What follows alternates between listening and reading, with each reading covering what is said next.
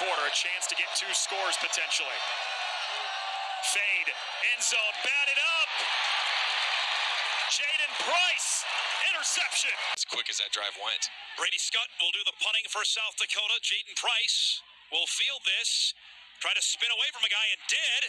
Still on his feet. Jayden Price makes a man miss. Still on his feet, cross midfield, and finally brought down at the Bison. The second half somewhere else, but a penalty you can't have. Oh, we're glad there's fans are joining us, though, for the second half, as Phillips with his 4th punt will send Price back to his own 34-yard line. Makes a cut, and Jayden Price has got some running room. Makes a man miss at the 20, at the 10. Price, touchdown! Drive and the blocked field goal. Jayden Price, the man deep, who had a return touchdown against Valparaiso last year. And look out, all-conference selection. He may do it again. Jayden Price for a house call.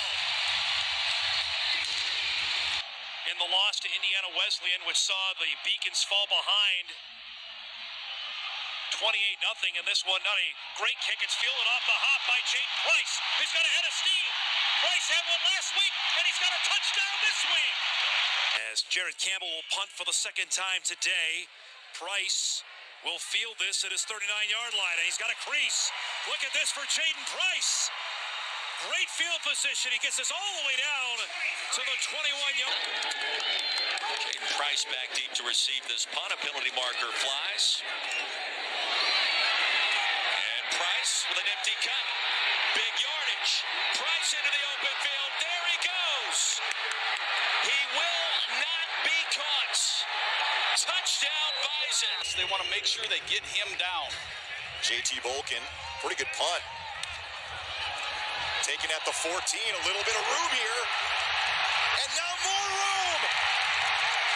Jayden Price to the 20. 85 yards, touchdown. With a penalty, and then you back it up 15 total is Murphy with the punt. And Price fields this right in midfield. Look out, Jayden Price to the outside. One man to beat.